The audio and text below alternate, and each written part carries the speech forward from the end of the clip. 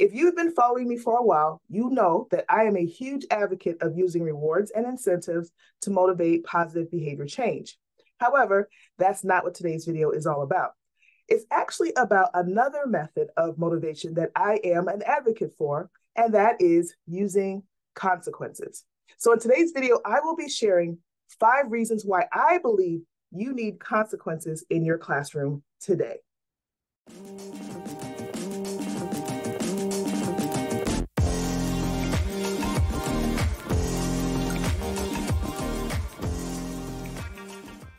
Hi, everybody. Michelle Holiday here. I'm a behavior strategist, and I help teachers, schools, districts, and organizations learn how to manage their students and their classrooms or educational environments with less stress and less struggle. And in today's video, we are talking all about why I believe you need to use consequences in your classroom today.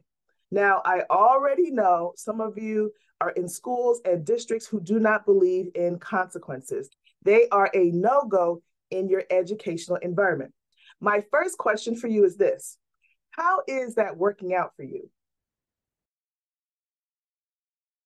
Okay, now before you turn the video off or move on to another video, at least give me the opportunity to share with you why I believe consequences are necessary for behavior change and are an asset to your classroom management system. When it comes to using consequences in your classroom, I believe it boils down to 2 things: why you're using them and how you use them. Because just like rewards and consequences, there are a variety to choose from, and there are levels of intensity that can be used.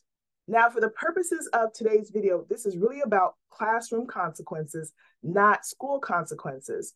Now, based on where you work, a policy in your school or educational system, some of those may overlap, or your leadership has given you options on which ones are okay to use.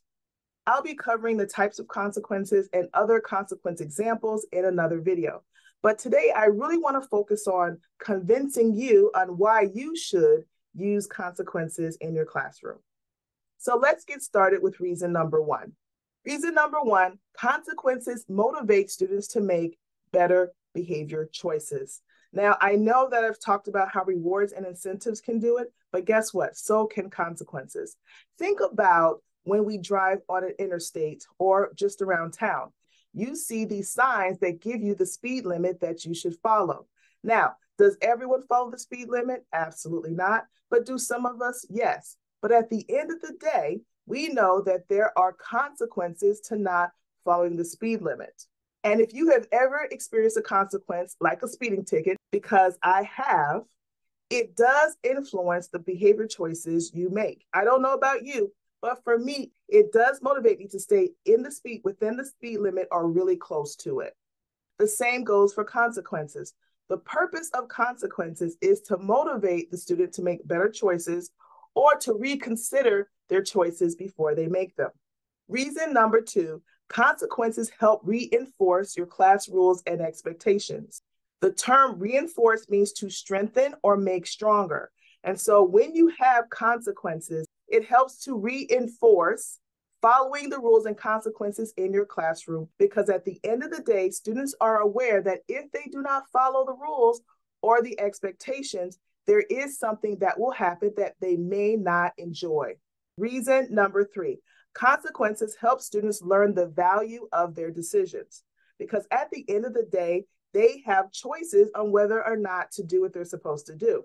But if they get a consequence on the other end, they begin to learn the value of their choices. They begin to understand there's a connection with making the wrong choice or a poor choice when it comes to their behavior.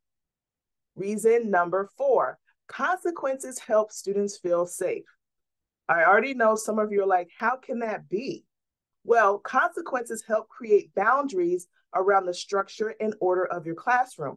And let me just tell you, boundaries help make students feel safe because they know they are protected. They know what's going to happen. They know they're in a place where chaos cannot live. Therefore, they feel safer in an environment where there are strong boundaries that are reinforced or made stronger by consequences. And reason number 5, consequences help prepare students for real life.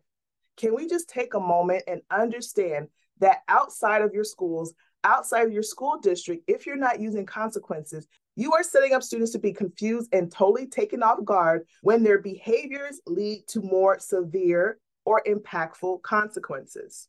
Where else can a person act out and not have something negative or undesirable happen because of it? Remember, part of what schools do, in addition to teaching academics, is to help prepare them in conjunction with the parents for what is to come once they leave school. So there you have it, 5 reasons on why I believe that you need to use consequences in your classroom management system today.